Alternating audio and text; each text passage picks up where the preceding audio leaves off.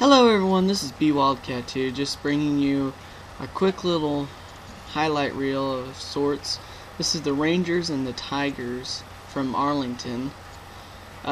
Just playing a requested game, computer versus computer, and I'm gonna upload the highlight reel. So if you have a highlight that, or if you have two teams that you want to see battle, leave them in the comments, and I'll have the computer versus computer matchup and have what happened in this game. But you see in the top of the third, Detroit takes a 2-0 lead early. So then we go to the bottom of the fifth, and Ian Kinsler is going to ground through past the third baseman into left for a single and drive in a run. It's 2-1 Tigers now. And then the sixth, Michael Young is going to line a single into center to tie the game at 2.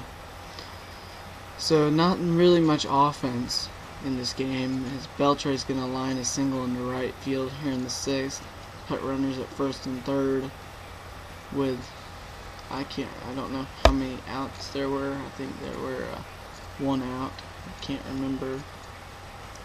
Next clip you're going to see, bottom of the eighth, Nelson Cruz is going to strike out chasing a curveball on 0-2, with the Rangers leading 3-2.